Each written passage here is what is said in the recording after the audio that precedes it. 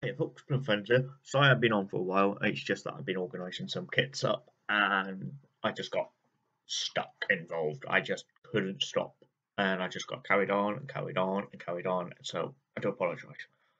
Like in 2018, a long time ago, I sold my repair kit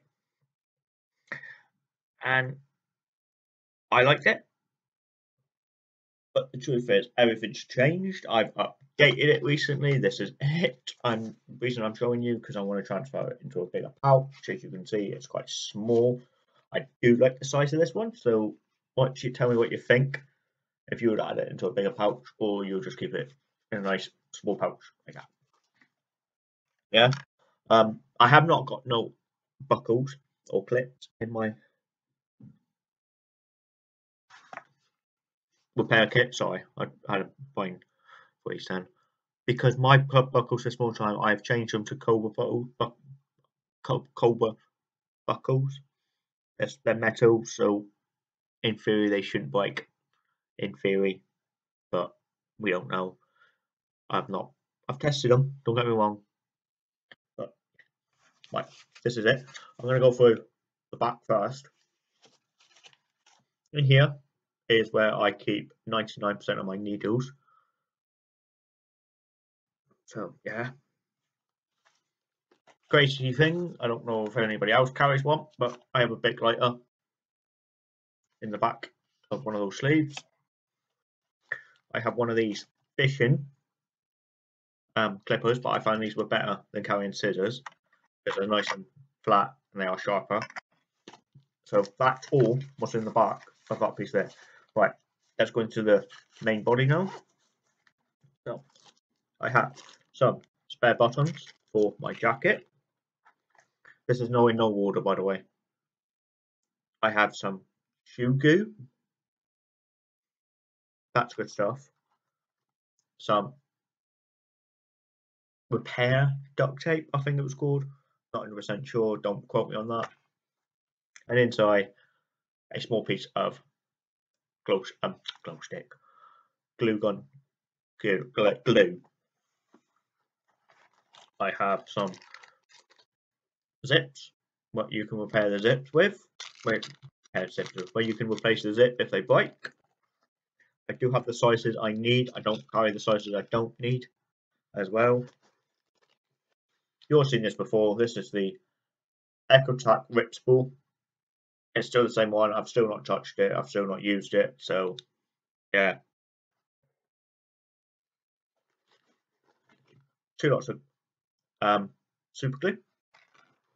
So that's all what's in that front pouch there. We're going into the back now. And this one here is just 99% of my cotton. So I do have some Kevlar cordage. I can't remember what strain that is, so I'm not even going to say because it's just hard. I can't remember. And two lots of reinforced cordage. Thread. This thread is the stuff I use on my rucksack when I'm modifying the rucksack. This stuff is so strong that I've tried to break it and I nearly cut my fingers in. I've literally cut right into my fingers, so I know it's strong and it's holding up quite well on all the other rucksacks. So yeah, I have two of them.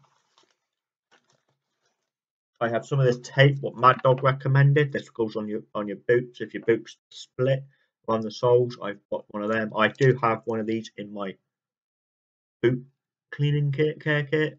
So I have spare. I have this one here on there in here. So then I've got it all over the place. I do have some on my walking stick as well, if I remember rightly. So yeah. Last thing, there's nothing to do with repair. I just put them in every little piece of kit I've got them. That is some UCO stormproof matches. You don't really need these in your repair kit, but I have them in mine. So yeah.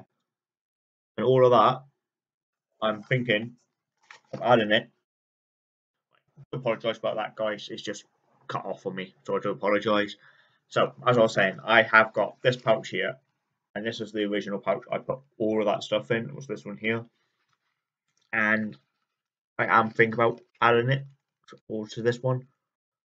so it's a little bit bigger, so I can add a little bit more stuff, if that makes any sense, because this one here was quite tight to have all that lot in. So you tell me, what would you do? Would you go for pouch this one, A, or would you carry on with pouch B? So yeah, well, I'm leaving it here, guys, because I don't know how long it is now because of what's happened.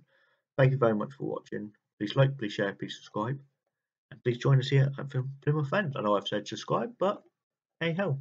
And we're on Facebook, Instagram, and you can email me at lowercase plymouthfens90 at gmail.com. Thank you very much. Bye bye.